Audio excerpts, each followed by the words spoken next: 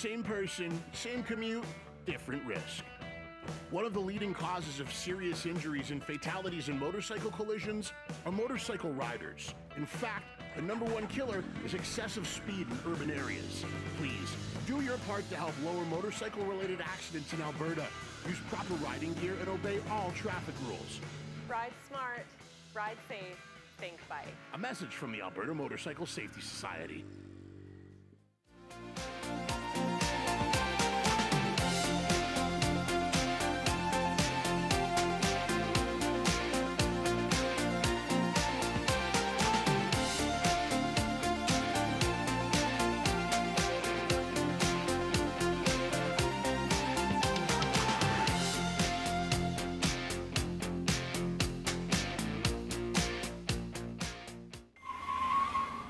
The Alberta Motorcycle Safety Society reminds you that braking is not an exact science. Different vehicles, different braking times and conditions. Following too close further compounds the problem. Not seeing gravel and potholes adds to the danger. Pay close attention to stop signs and traffic lights. Remember, even a fender bender can kill a motorcyclist. This message from the Alberta Motorcycle Safety Society.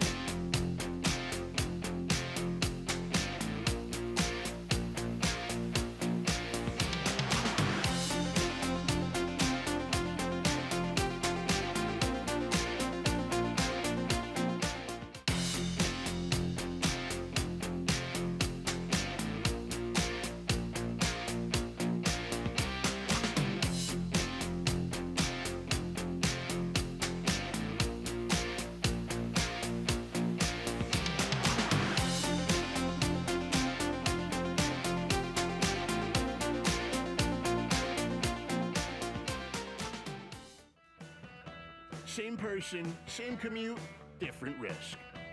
One of the leading causes of serious injuries and fatalities in motorcycle collisions are motorcycle riders. In fact, the #1 killer is excessive speed in urban areas. Please, do your part to help lower motorcycle-related accidents in Alberta. Use proper riding gear and obey all traffic rules. Ride smart, ride safe, think bike. A message from the Alberta Motorcycle Safety Society.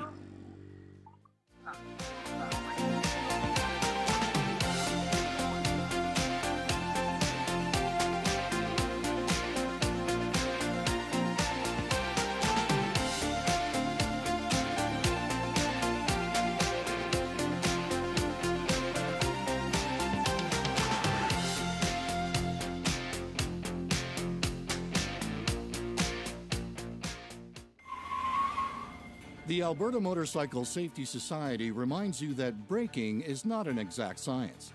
Different vehicles, different braking times and conditions. Following too close further compounds the problem. Not seeing gravel and potholes adds to the danger. Pay close attention to stop signs and traffic lights. Remember, even a fender bender can kill a motorcyclist. This message from the Alberta Motorcycle Safety Society.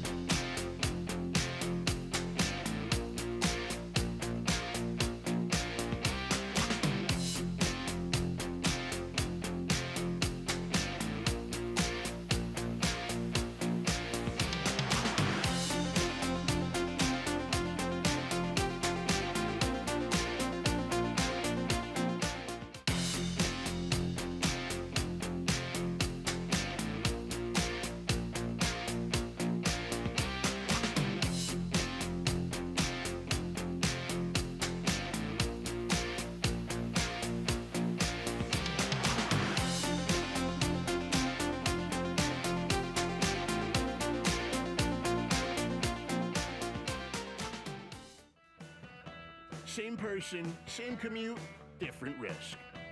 One of the leading causes of serious injuries and fatalities in motorcycle collisions are motorcycle riders. In fact, The #1 killer is excessive speed in urban areas. Please, do your part to help lower motorcycle-related accidents in Alberta. Use proper riding gear and obey all traffic rules. Ride smart, ride safe, think bike. A message from the Alberta Motorcycle Safety Society.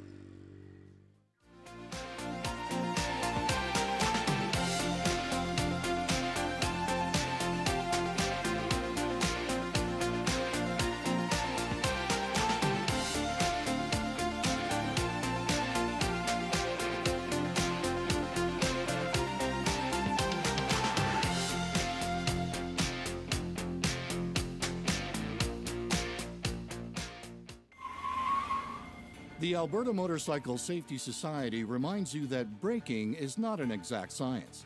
Different vehicles, different braking times and conditions. Following too close further compounds the problem. Not seeing gravel and potholes adds to the danger. Pay close attention to stop signs and traffic lights.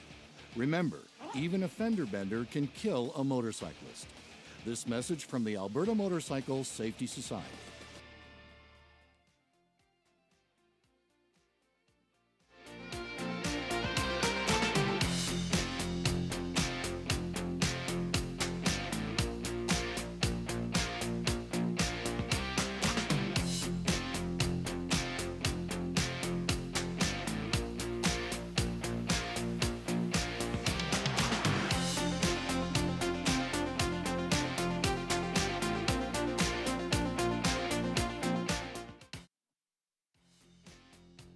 Live from the studio at Production World, it's the 7th Annual Alberta Motorcycle Safety Society Spring Campaign Launch.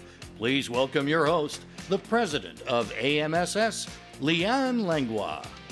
Welcome, everyone. This is a great time to remind everyone that we, the riders, are back on the road and ask that everyone, and I mean everyone from 2 wheels to 18 wheels, share the road so we can get home safely. We have some exciting things to share with you today, including topics from our panel, a message from the Minister of Transportation, all about For the Love of Motorcycles, and how you could have a chance of winning up to $10,000. No joke. We'll get into that later, though. In case you were wondering where that fancy music came from, or thought it sounded a bit familiar, that is our theme song from our Think Bike podcast that kicked off Season 2 on April 20th, produced at the Road 55 studio with our longtime friend, Bryn Griffiths. It is available on most podcast platforms, including Apple, Google, Prime, Spotify, and so many more. Find it, subscribe or follow, tune in, and listen to all the amazing guests we bring on to talk about important topics regarding motorcycle safety. Speaking of guests on our podcast, all 3 of our panelists today have participated either directly or their company has in the past and upcoming podcasts. Today on our show, we have Lanchi Dech, owner of Too Cool Motorcycle School in Calgary. She is live on site from the facility. We have Justin Knapik with us from Edmonton Fire and Rescue, as well as owner of On Track Performance. And we have John Bullee here from the Edmonton Motorcycle Road Racing Association, which he is the president of. Honorable Rajan Sawhney, Minister of Transportation at the province of Alberta, was not able to be with us today. We are so grateful to the province for their continued support and the partnership with AMSS for several years now. The minister did want to be a part of the show and sent this message along to us. Hello there, I'm Rajan Sawhney, Alberta's Minister of Transportation. May is Motorcycle Safety Month. I know that all of you are looking forward to another season riding our highways and visiting all the beautiful places in our province. I want to thank all the members and volunteers of the Alberta Motor Safety Society for the work you do to educate and promote safe motorcycle use in our province. I'm very pleased to announce Alberta's government has approved a grant of $25,000 to support your important work. It is a sad reality that many motorcyclists are injured or killed on our roads and highways every year. In a typical year, about 27 motorcyclists die and more than 535 are injured on Alberta's roads. That number is far too high. That's why we continue to work very hard to educate motorists on their responsibilities, especially when sharing the road with motorcycles. We share your goal of safer roads and reducing injuries and deaths on our highways. Thank you for your dedication to safety. Have a safe and enjoyable riding season. Thank you.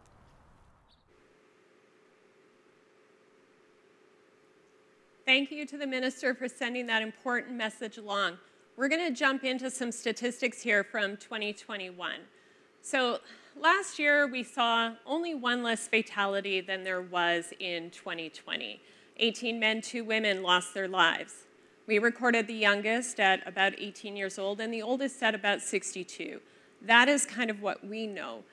The age groups of concern, as you can see from this graph, are the 30 to 50. Justin, as a first responder, do you find that interesting or not shocking? It doesn't surprise me a lot because it's such a wide berth. Most of our ridership tends to fall right within that, so it makes the most sense that those are the people that we're finding get injured. I would say that most of our statistics would kind of fall exactly with that. Okay, perfect. And then we have by type of motorcycle. In those collisions, we've got the majority of this year were cruisers, where last year it was sport bikes. John, as an avid rider on sport bikes, do you see this as a normal trend for that kind of even split, or what do you think? Yeah, I'd say it's pretty on par with, trends that have been in the past. Sadly, it's a little disproportionate too to the total numbers of riders that are on the streets. There's quite a few more people out there with cruisers, and they're involved in less accidents than the people on sport bikes, and it's just kind of a sad statistic to see. And we'll kind of get into some options for people who are maybe riding outside of their means or speed a little bit later with you on that. One thing that we noticed this year, we started tracking what was happening in rural versus urban. And Lanchi, I'm going to come to you. 80% of our fatalities this year are on urban roadways. What would you say is something we need to look at if we're having most of our fatal collisions out in the country? I think it has to. A lot of it is that out in the country we've got, more animals and with the open spaces, a lot of people feel that they can just, go a lot faster. They're not as aware of their surroundings. And I think that leaves it open for things to happen out there. Yeah, definitely. There's so many factors out in the open road, even more so than the vehicles in the city. We have single versus multi-vehicle collisions. The interesting thing about in the 2020 season, we had about 70% were single vehicle, and mostly, obviously rider error in that. This year, we see more multi-vehicle collisions. However, the interesting statistic about that is about half of that, 68%, are deemed rider error anyway. So our own community seems to be, we have to do better ourselves and be better champions of our own sport and make sure that we're adhering to road rules as well. It's easy to blame vehicles. They're just not simply the majority of at fault in the last couple of years. So let's talk a little bit about the known suspected causes or collisions. So again, 6 of the multi-vehicle were deemed rider error, making that a total of 63% of fatalities being rider error. We had an interesting one this year, and I'll throw it again to Justin. At the start of the year, we had a motorcycle-to-motorcycle head-on collision at the start of 2021. Is that something you would normally see? In 22 years of doing this as a City of Edmonton firefighter and 25 years as a firefighter, I've never seen anything like that. I don't think that that's something that we would likely see a lot of. However, motorcycle accidents is definitely something that we do see a lot of, and it's usually people riding together. So the group riding and somebody goes down and that kind of... Absolutely, yeah. Definitely. We had some environmental things. I was actually talking with Justin just before we came on about high winds and how that can affect us. Loss of control, ran off the road, hit a median, excessive speed, hit and runs, You know, we had a rider who was out without a chaperone, only a Class 5, struck a vehicle and ended up deceased from that collision. 2 rear-enders, one a bike rear-ended a vehicle, one a vehicle rear-ended a bike. I mean, let's try and give each other space. Left turns, we actually, first time since we've been doing this, that we had a rider who was at fault in a left-hand turn. And then there was an unfortunate, of course, drunk driver incident. So we have our own conclusions at AMSS about statistics like this, with the schools being shut down in 2020, reopening in 2021 with limited class sizes, no licensing in 2020, and reopening but fully backed up in 2021. Bike sales were up. John, do you think there are any types of other factors that might have played in fatalities that you can think of? You know, I think a big part of it with the COVID shutdowns and all that stuff that went on is, you know, everyone could agree maybe it wasn't managed that well by the government and place a lot of blame on things like that. But it was also not managed well by a lot of the people in our community. You know, everyone went out there and said, you know, this is the one thing I can do and go ride motorcycles. And, you know, for lack of a better term, there was a lot of craziness, you know, out there. And people just doing weird, crazy things. You know, you saw it not only in bike meets, saw it in car meets last year too. It was just that community sort of exploded. The scenes all got a lot bigger, a lot faster. And you saw a lot of poor decisions being made as a result of people that just, this is all I can do, so I'm going to go do it 110%, you know. So. Yeah, absolutely. And Lanchi, with the schools being shut down, are you seeing that there's a long wait time for people to get into rider training even now in 2022? So for us particularly, we reduced our class sizes since COVID just because of the restrictions on how many people can be together at a time. And we've kept that still just in case the restrictions change. But we find there's a lot of people who are really impatient. They don't want to wait. And so if they can't get in right away, they will just go and, you know, get on a bike and try to figure it out themselves or get a friend to teach them. So I think with that, and especially back in 2020 was a huge thing, is that people just didn't want to be patient. They had to get on the bike now, and we're still seeing it this year. With registrations this year, I've had people calling, I don't want to be waiting, you know, can you get me in now? Is there anything you can just squeeze me in? It's just a lot of impatience. That's unfortunately, I think, impacting a lot of people and their safety. Yeah, and I think it is understanding the last 2 years have been an anomaly, and so patience with everything from getting into rider training and licensing, even right down to parts and apparel. There's a backlog of supply chain issues with that. So we talked a little bit last year about gear, but this is something that we need to continue to encourage the use of proper gear. Okay, I'm going to preface this because I have no idea what Justin is exactly going to share with us, so I'll put a small disclaimer that some things mentioned could be sensitive for some people. Our goal is never to trigger negative memories of those who have endured any injuries from riding. We hope that we're frank enough so that others can avoid these types of trauma. So Justin, you're a first responder who likely sees a lot of collisions, incidents. Without going into too much of a graphic detail of things, what are some things that you have rolled up on that maybe gear could have played a role?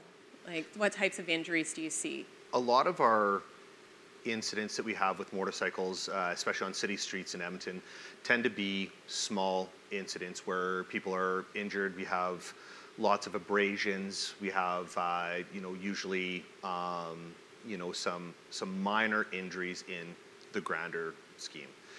Then when we start to see multi-vehicle incidents or people where they start to hit stationary objects, that's where we start to see larger and larger incidents. And that's where the gear starts to come into play a little bit more, is that when we see people who are out riding in a set of denim jeans and a set of sneakers, and they've got their, you know, their helmet on and a set of gloves, and they figure that's good enough to try and be able to make it work.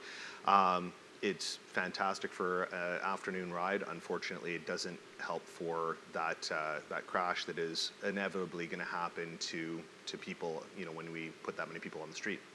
So some of the things that I was hoping to go through today is take a look at some of the gear that is available to us as riders, and discuss why it actually is important rather than why you need to have it.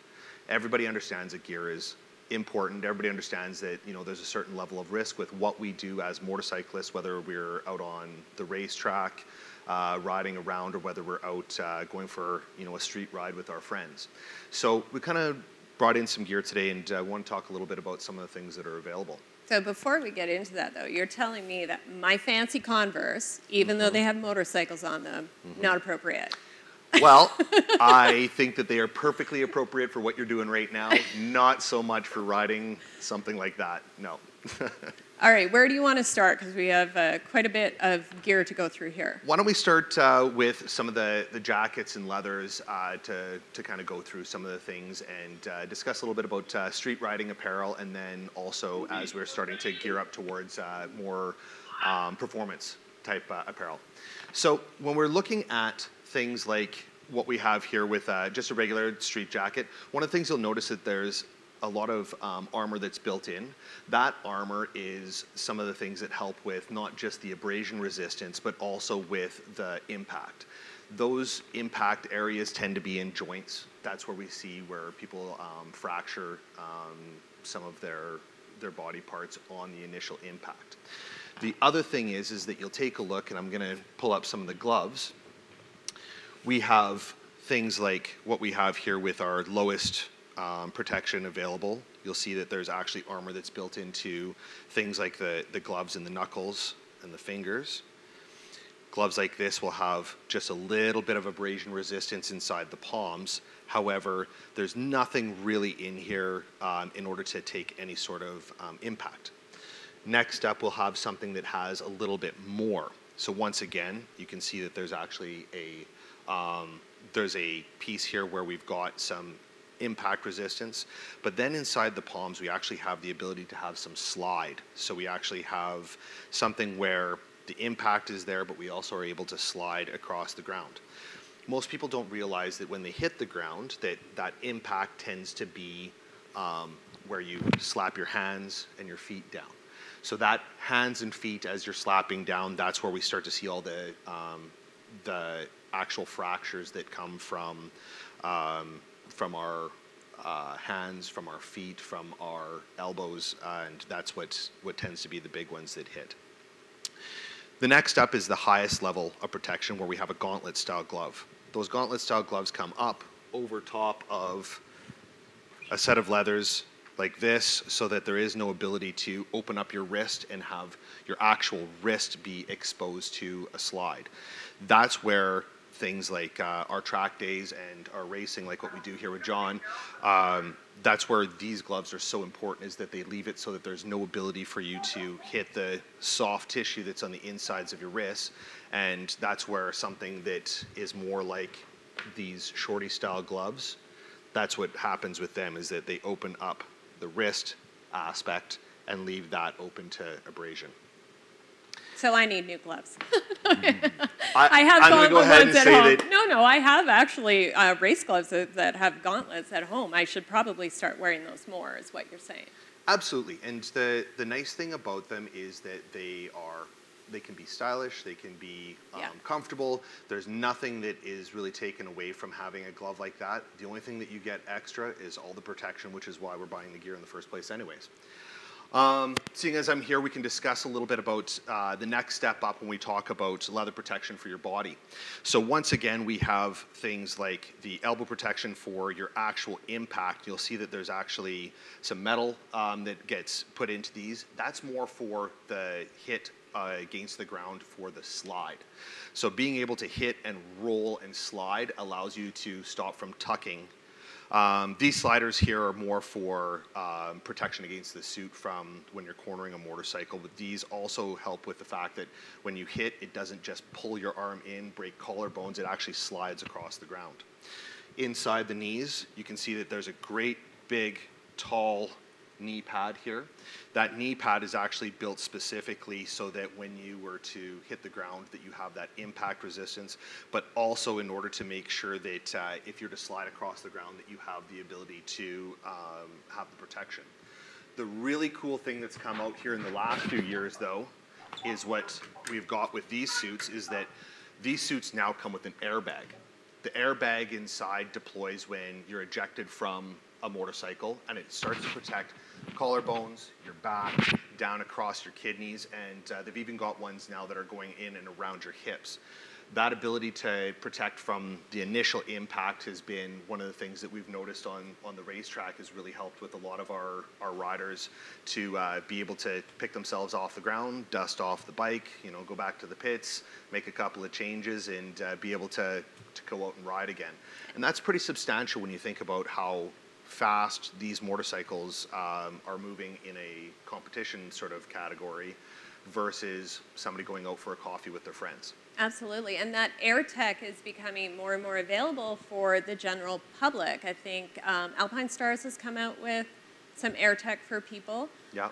But since we're on kind of pantaloons, I brought in some Kevlar leggings, which Justin wasn't aware exist. So he was taking a closer look at these. They've got reinforced knees in here. They're full Kevlar from top to bottom. These are my go-to pants. They have been with me since 2014 and still look pretty darn new. And they are the pants I wear the most. It's good coverage and good protection. Kevlar does what for material? Kevlar is really, really high resistance to abrasion, and it gives you the ability to have the breathability that you wouldn't necessarily have out of something like leather in either of these jackets.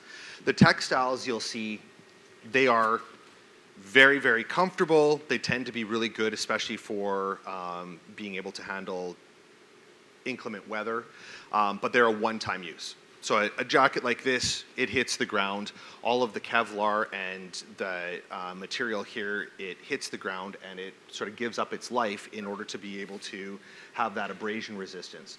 Once that's done, that jacket or that suit tends to be, it's done. Leather, on the other hand, depending on the incident, we tend to see the ability to reuse it, multiple times. So that's where we tend to try and push people more towards something like a leather jacket versus a textile jacket for any time when we're bringing people out to the racetrack. However, on the street, something like this is a spectacular option for us. And it's got lots of vents in it. Absolutely. Let's move to the most important part of our bodies, which is our head. So we have a couple of different helmets here, one which was involved in a collision. Mm-hmm. Let's get to why these half helmets are maybe not the best choice. Well, and this is kind of one of the big things that that I've unfortunately had to see throughout the years is that we have head injuries as one of our major leading causes for our fatalities. And when we take a look at something like a half helmet and just the way that it's actually built, you can see that the entire base of the skull is all left open. So it will protect around the crown of the head, but unfortunately everything is left open on the sides, everything is left open in the mandible. So if there is an incident and a rider hits the ground, there's so much of your head that is left exposed that that's where we start to see some major issues. Of course, as everybody understands, is that being able to breathe properly is kind of an important part of us staying alive. And when we all of a sudden start to see people that bounce off of the ground with their mandible, that's where we start to have issues with our airway management, and that's where things like this are the scariest to me. And that's where ICON did this study about that, and it shows the percentages of your impact if you are involved in a collision. You just kind of take a look around at those percentages in those areas that you spoke to that the health helmet doesn't protect versus what it does. This is a part of that same conversation. It's such a great way to kind of do this, and this is such a great prop for that. When we take a look at the actual mandible area, that area where we're starting to discuss about how to, do airway management, we're looking at 35% of our hits are around the mandible. Well, that area is completely exposed with a half helmet. Now, everybody understands that a half helmet is nice, it's very airy, it's comfortable. Unfortunately, you leave yourself open for 30% of your injuries to your airway just through that alone. Then taking a look through across the back here, the part that's actually exposed, we've got about 18% of our injuries are going to be happening down from the midline down into the base around here. That's all exposed with a half helmet as well. So as you can see in this particular incident, so I'll try and hold this here, the amount of energy that is put into something like this and down into the chin, there's a huge, huge amount of energy that's put into the brain.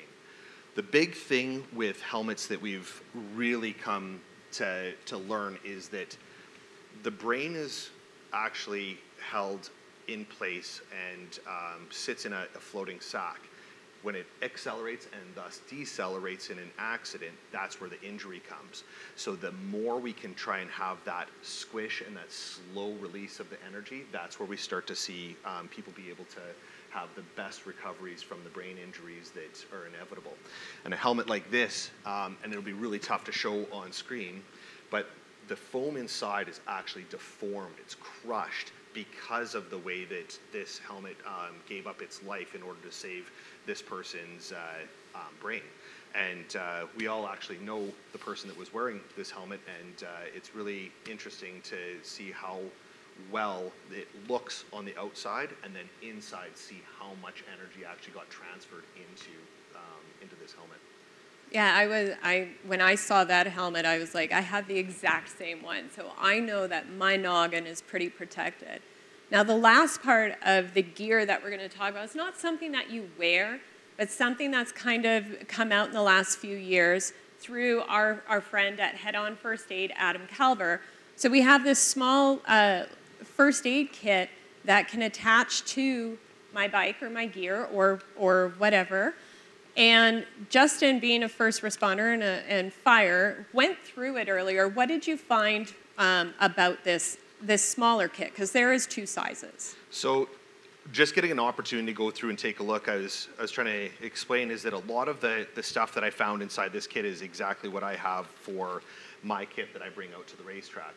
I have had the unfortunate experience of bouncing off of the ground a few times myself, and get to play first aid on myself and go visit our ambulance a few times to let them do a little first aid on me as well. But a lot of the stuff that is absolutely crucial to being able to deal with small incidents are right here. Things like wound care. A lot of what people don't realize is that most of the incidents we have when we talk about abrasion especially is that it tends to be like a burn.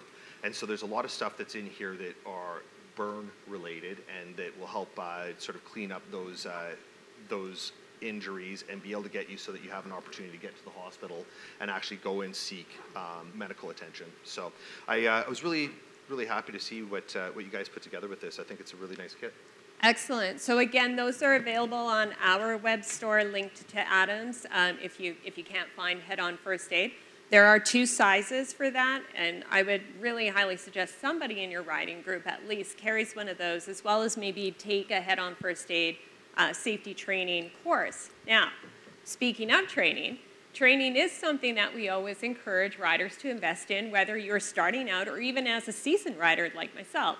Never stop learning or growing as a rider. There's an old saying that says, once you know it all, or you think you know it all, that motorcycle will teach you a very, very hard lesson. And with that, I am going to focus on Lanchi, our friend. As you can see, she is live on site at the Too Cool Motorcycle School. Trevor is in the middle of teaching a course with some students today. So Lanchi, how long has Too Cool been around, and what kind of courses do you offer? So TUCOL's been around since 2003. We do basic training, so from the ground up for anybody who's never been on a bike, to refresher courses where individuals can come on their own machines and go through some emergency, sorry, I'm eating my hair because it's windy, emergency skills, some slow speed, and then we used to, at one point when we had the racetrack, we did advanced training, so a lot of higher speed street skills. So we've just been waiting for a track to open up. Oh, I think we've just lost Lanchi and she froze up. Oh, there she is. So pressures, test preps, refreshers, and is it still there? Hold up. You're still there. You're cutting in and out. Okay. I think the weather's playing some fun with us, but you're okay. Keep going. Awesome. Okay, so our basic training, test preps, just to get students ready for that, the refreshers, and as I was saying, hopefully some advanced street training. And then we also do some private one-on-one for individuals who are looking to get a little bit more practice on their own machines as well. What do beginners need to know when they sign up for a course? What should they get before, like prep, gear? Should they get on a bike before they come see you?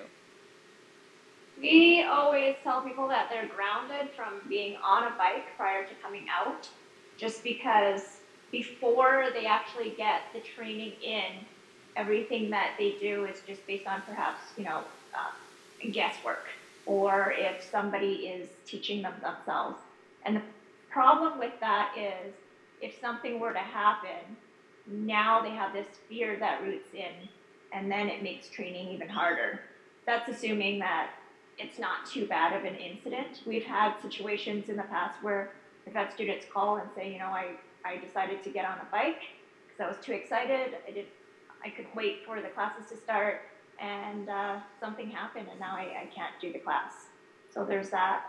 As far as gear goes, we provide all the gear at our school, and so we usually just tell students if you're really wanting to get your helmet and such, then go through our classroom stuff on the information of the gear so that you are choosing the correct gear and the right fit. But if they were to come out, then they can try the gear that we have and see how it goes. Also, it allows them to not have to focus on the decision of trying to figure out which gear they need, the cost of it. They can just focus entirely on just the training aspect of it, figure out what type of riding they want to do, if they even want to do it, and then go from there. Another thing for coming out is that the individual has to be the one who wants to ride. So sometimes we get individuals who sign up because a partner or spouse or family member or friends push them into doing that, and that's one thing that it just doesn't work. We've seen that. I remember being in my course. I'm not going to date myself. It was a long time ago, and there was a wife who was there because her husband was pushing her into doing it, and you could tell she didn't want to be there. And it's that respect thing. If they want to do it, then yeah, that's great. If they don't push them. Some people just want to be a passenger or don't want to ride at all. Would you say 100%. that training could greatly reduce the chances of being involved in a collision? Absolutely. So the training, it teaches you the skills in terms of the motorcycle control, be aware of situations around you, and because we get a lot of students who come out and they, going through the training, they'll actually say, I didn't realize all these things that we're learning is helpful. We've had students who take the basic course, even though they've had their license for years, they use it as a refresher, and there's a lot of things that they'll say, I didn't even realize that. All these years that I've been riding, I didn't realize, and I don't know how I'm even alive today. So there's a lot of skills that will help keep individuals out of situations, or if they get themselves in a situation, that they have a better chance of getting out of it or reducing the risk of injury. And we have a podcast that'll be coming up a little later in the season with one of our members, Dan Cochran. 18-year-old Dan grew up on dirt, thought he knew it all, passed the rider test, no problem, got his license, and very quickly realized the street is different. So what about like someone like me who has been riding a long time? Can I benefit from some rider training? Absolutely. As you were saying, in terms of once you think that you know everything, that's when the problem is, right? So a lot of the times, just the same thing with car driving, right? We become complacent. We pick up bad habits along the way. So I think coming back to training, it takes you back to square one. Even if, whether you take the basic training again or you take additional advanced training, it just takes you back to the basics and says, okay, let's just refresh all these things that maybe I, picked up the bad habits or I don't utilize enough. For example, the emergency skills. How often are we using emergency braking? So if we're coming out and going through the emergency braking, we're refreshing our muscle memory for that. Or there's different techniques, perhaps, that at the time, if you did your training a long time ago, there might be certain techniques that have evolved through the years that will actually help you out now. Absolutely. I think I do need some sort of a refresher course. I'm sure I've picked up some bad habits, but training isn't just at our rider training school. As you all know, we are huge fans of the whole take it to the track. Where once track days were not as affordable, you would be surprised at what you can do now, not to mention what a great place to let loose and hone your skills. Where last year our guest spoke about vintage motocross, this year we go to road racing with John Bullee. So some people may not know what road racing is. Can you wrap it up in a nutshell? When we go road racing, it's usually on Sunday. We get a whole bunch of our friends together, and we see who can go around the track fastest. And it's a lot of fun. That's putting it very simply, but it's a lot of fun and it's real exciting. It really is that in a nutshell, who can lap the fastest. But there are different levels on that. How long have you been racing and where did you start? Where are you now? So I'm going to say I started racing in 2010. My first time at a racetrack, I showed up just as a corner worker volunteer. Saw all the guys riding their motorcycles so fast and was just like, I have to do this somehow, some way. The EMRA pays all their volunteers with free track time, so I took my free track time, went back to the track, rode on the track. If I wasn't hooked before, I was 100% hooked now. I did track days for a couple years. It was amazing. I dragged my knee. Which, if you don't know, that puts you at like just a level, that when you do it finally, you wouldn't, you think you've reached this God level of motorcycle racing, and so it's lots of fun doing that. And I got more and more involved with the club. Took my race school actually through Justin here.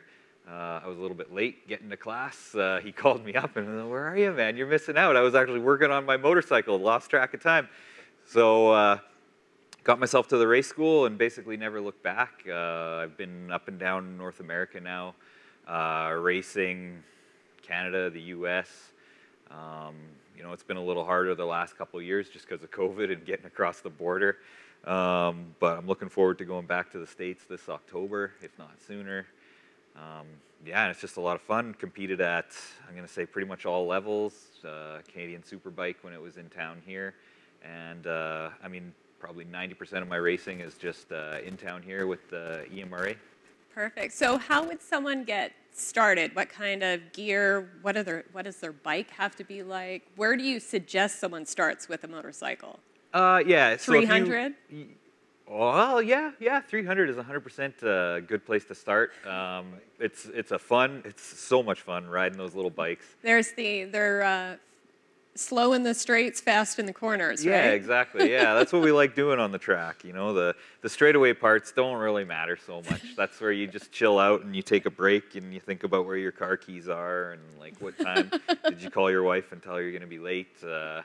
you know, that sort of stuff. And then when you get into the corners, that's where the fun's like really happening and really beginning. That's where all the challenges and everything are too. So corners are definitely a good spot. 300 is a fantastic bike to ride on. I remember when I got into racing, you know, that sort of market wasn't really around. You didn't have much choice. And I think riders these days, street, track, everyone's blessed with tons of more, like, better options for little bikes. Affordable options too. I mean, you know, the little lightweight bikes go through one set of tires a year. On these bigger bikes, you go through one set of tires in a day, if not sooner. Depends how fast you want to go. So gear-wise, though, I mean, not everybody is going to afford a $4,000 race for suit, sure. right? Yeah, it is a big step to get into racing, just because, you know, safety is our number one at the track, and so we do have a lot of strict requirements. You know, one of those is not only that your helmet is full face with one of the certifications that we require, but it also can't be any older than 5 years. You know, as we spoke about earlier with the helmets and the technology that goes into them, helmets 5 years ago, you know, even if it's been in a box and it's perfectly fine and whatever, man, they're just not as safe as the new helmets that are on the market today. So every 5 years, you know, we require the racers to replace the helmets every single year. With AMSS, we also require the racers to have a medical data carrier. This is just like a little information card that goes on the outside of your helmet. So we always have that ready for, you know, our ambulance people if they need it at the track, if they need it to help you. Now, the spoiler, does everybody know what color they are this year? I don't think they do, but... Can I tell them? Go, yeah, sure. Reflective orange this year. Last year was reflective blue. We ordered some extras for limited. We do have some left. We ordered some extras this year for a limited edition to the general public of reflective orange. Mm-hmm. We go through this every year, John and I. Yeah, exactly. We pick the color. We change it up to keep it fresh and make sure, you know, everyone's got up-to-date medical information. You know, we were not calling any ex-girlfriends or anything like that if you had that in your medical data carrier. I've heard that story a couple times. So, yeah, we like keeping that stuff fresh. Like Justin was saying earlier with the gloves, you know, we require a gauntlet-style glove. The boots, I mean, this is a perfect example here. You know, you're going to want a motorcycle racing boot, you know. You don't want the shorter ones. You want the taller ones. No, yeah, and so in our rules, it does require it to cover your ankle 8 inches high. So a boot like this won't pass. We're going to want something more like this, and it's going to be better equipped for like what you're doing at the track. It's got little things like toe sliders here when you're getting pretty low in the corners. And then another big safety item that like a racing style boot will have is the heel cup. Like Justin was saying earlier, when you crash, you know, you end up you smack your feet on the ground. And I mean, I've got a little bit of a limp from you know, not having the right footwear on in a motorcycle accident. And these heel cups, little things like that, all the extra little sliders on the boot, they come in real handy, and they're definitely effective on the racetrack. Our suits that we require too, you know, we ask everyone have a one-piece suit. We do accept two-piece suits. Bit of a compromise. They have to zip. Full 360? I think it's 3/4 of the way around.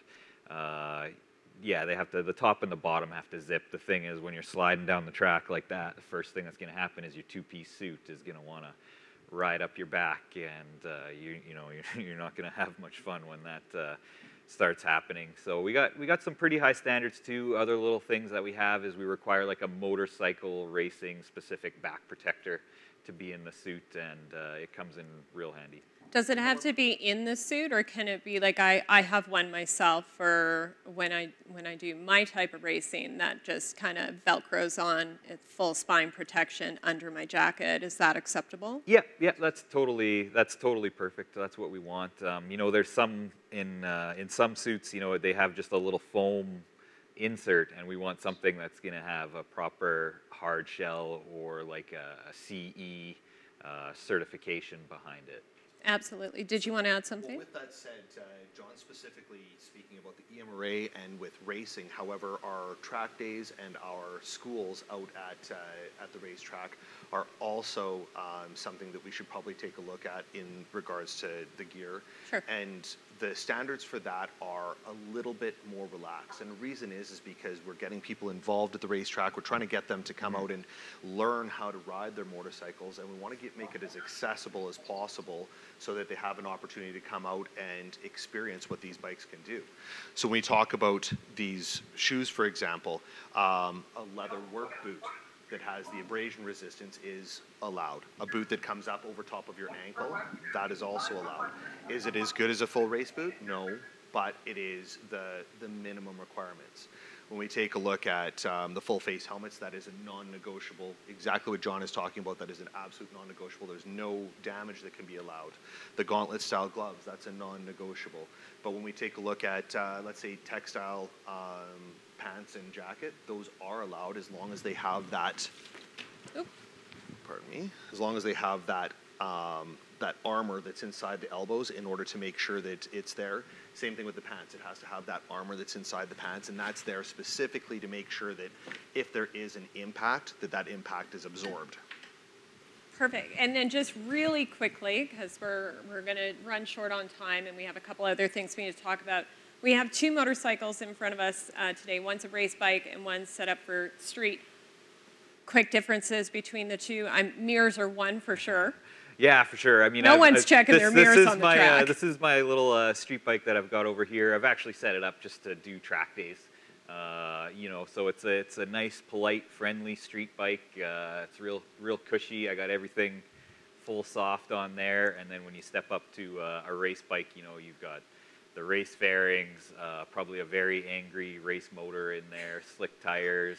Damper. Yeah. Oh, yeah. Steering damper. A 1/4-inch foam seat that little is teeny, not exactly street orientated. Yeah, it's definitely a much more focused machine when you get into the race bikes. But for just track days, you know, you're going to want to bring a bike that can handle the track. So we always ask for something in good mechanical shape, good tires. Don't bring the tires that are nice and square now to the track and say, oh, I'm only going to be using the side part. That part's still good. Well, you'd be amazed, you know, when you start braking a motorcycle, you know, you start pretty much straight up and down, and that part of your tire is, you know, long past its best before date. So yeah, tires are very important. Things like brakes too. Brakes have brake fluid in them. And a lot of people a lot of people are surprised by that, and that actually has like a shelf life on it too. And you'd be amazed how quickly you can discover that it does have a shelf life when you're on the racetrack and you jump on the brakes and suddenly they're not what you remember them being. So it's an important thing like that. A couple of little things that you know, we ask before you come to the track, that you just make sure that your street bike is totally going to be able to handle the day on track. And I mean, I've seen everything from like a Harley Sportster, you know, that we had out there last year, you know, Suzuki Hayabusas. We had a couple super motards, so really anything. Concourses. Yeah, concourse. Ooh, that like anything that you want to bring to the track and ride and experience on the track. I definitely encourage people to do it. Perfect. So schedules are up on EMRA website. Track days would be on Motorhead's Track Attack. Yep. And Justin, you have some events on-track performance as well. Yep. On the OTP website, we have all of our dates, and we work closely with the EMRA and with Motorheads as well as a community in order to try and bring out those schools to those people looking to come out to the track. Perfect. And we will have all that linked up. It already is on our website, but we'll link it up. So we're going to move on a little bit here. One thing that we noticed is that we've never really fully explained what our annual campaign and how we've grown that over the past few years. So I'm going to welcome our Vice President, Marty Forbes, up for a little conversation about what does our campaign entail, because we don't really explain that too much every year. Well, how long is the broadcast? I mean, well, let's shorten it up a little bit. Do the Coles Notes. Yeah. No. First off, I'm very proud of what we've accomplished in the last 7 years. I mean, we're unique in Canada. And, you know, we're connected at every single level with trainers and experts and, you know, the government to be able to do the work that we do. And you and I generally, you know, we connect by text most often, 2 and 3 times a day. But anytime there's a collision or a death, we're trying to study what's going on, so we get a really good handle of what's going on in the industry that we're trying to support. So we take all that data, as you've seen, and you've chronicled it really well with the slideshow today, and we craft out what the messaging that we feel is the most pertinent. And as was covered with our Calgary people here, the last couple of years, everything was dramatically different. So we craft a radio spot, we craft a television spot, and then we go out to the media, and I'm quite fortunate with 5 decades of association with these people, that they literally have been unbelievable. We could not afford to pay for the amount of coverage that radio, television, and print have given us. And we reach literally every market in this province, from small radio stations to Edmonton, Calgary, the Grand Prairies, Fort McMurray's, Jasper, Banff, and people keep hearing this messaging over and over and over.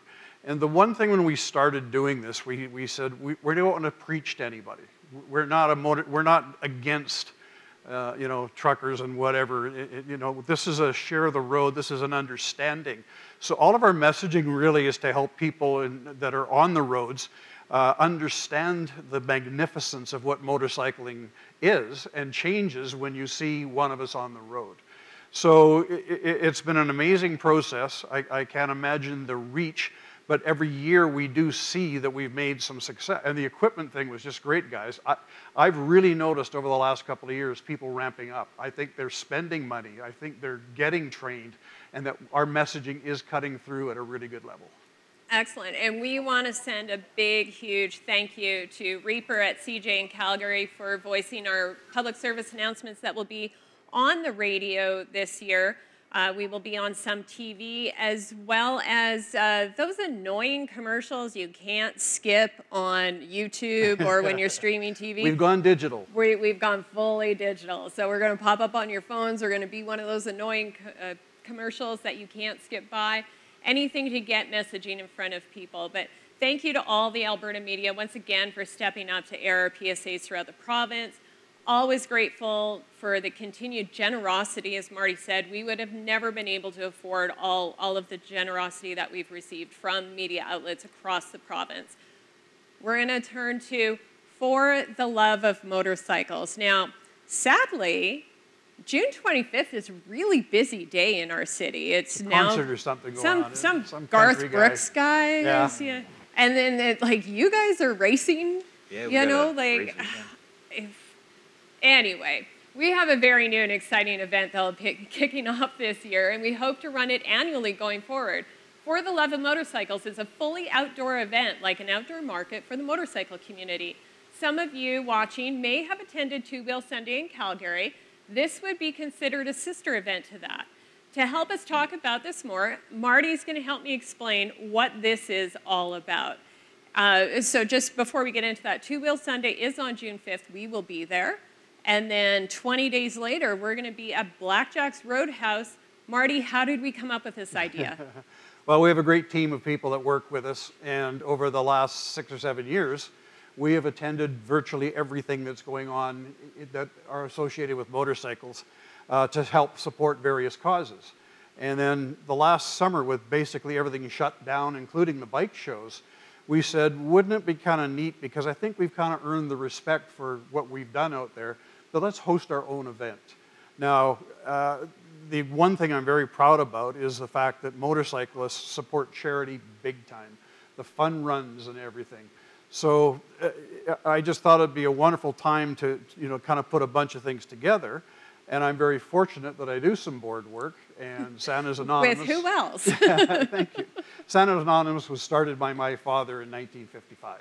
300 toys in the basement of a radio station downtown that's 25,000 toys now. And a few years back, it took us a dozen years, but we actually built a tribute building to my dad, named after him, called the Jerry Forbes Center for Community Spirit. So Santa's warehouse is in this building. It is massive, it is efficient, and then the rest of the building is 24 public service agencies. I can't name them all, but I think Special there was Olympics. Special Olympics, there was so Narcotics Anonymous, there's just, it reaches every gambit, and all of them are listed on the Jerry Forbes website as well. Yeah, There's just so much going on in that facility. It's open collaboration between all these different nonprofits and charities. They need some help with funding too, so that's kind of why we're going that way. Part of it is because it's my way to give back to Marty for 7 years of getting us all this media that we would have never been able to afford. You know, what do you get the guy who has everything? You get him an event that supports two very important causes that were named after his father or created by his father. Right, and there's some amazing people in that bill. Every time I go in, I get hugs, and it's just absolutely wonderful. And they're up against everybody else ramping up after the last couple of years. So every golf tournament, every fun run, every concert, and every benefit, everybody has their hands out looking for support. So in the building the other day when we held a meeting, they're still wearing masks. Half the people are still not coming, or still not back in their offices. And I said, you know, what does this mean to you guys? This means everything. We didn't lose a tenant in 2 years of COVID. That's something else. That's how well structured and run this building is. So it'll be an opportunity to come to Blackjacks, who are just the gods of putting things together really, really well. It'll be every type of motorcycle you can imagine. It'll be expertise, training. There isn't going to be a thing you can't ask or enjoy about motorcycling, plus entertainment, plus things for the kids to do. Show and shine. The details just went up on our website yesterday about the show and shine. And it's aptly named. This will be for the love of what we do. And really, lunch break, guys, come across the highway. We're like right there. We're just down the road. Exactly. We're just across the street. Just pop over for lunch. Thank you so much for that, Marty. The event, again, June 25th at Blackjack's Roadhouse in Nisku, 10 till 3. More information can be found on our website. So as I mentioned at the start of the show, launched also today in conjunction with Motorcycle Awareness Month is our very first Think Bike 50/50 cash raffle. This 50/50 will help support the creation of educational content from AMSS in 2023. The winner could take home up to $10,000. All of the information and rules about this can be found on our contest page of our website, found under About Us. There's also a direct link right on the homepage for this.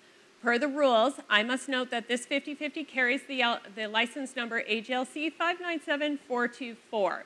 One of the very important rules on this, though, is any of the current executive board members and any immediate family that they live with are not allowed to participate. It is wide open for everybody else across the province. If we sell out early, I think we might be able to award early. I'm not sure.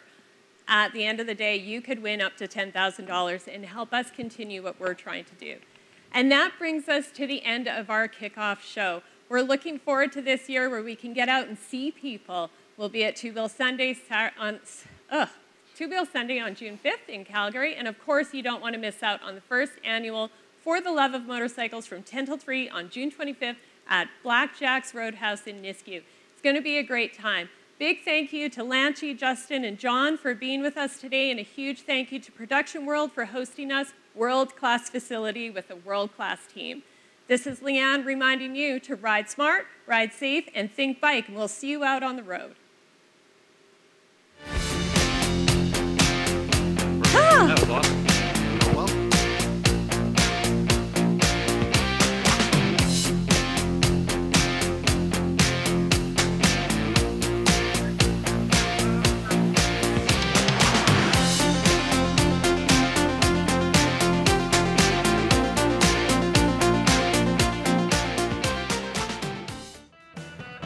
Same person, same commute, different risk.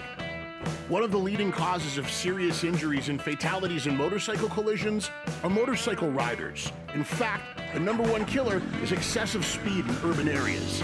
Please, do your part to help lower motorcycle-related accidents in Alberta. Use proper riding gear and obey all traffic rules. Ride smart, ride safe, think bike. A message from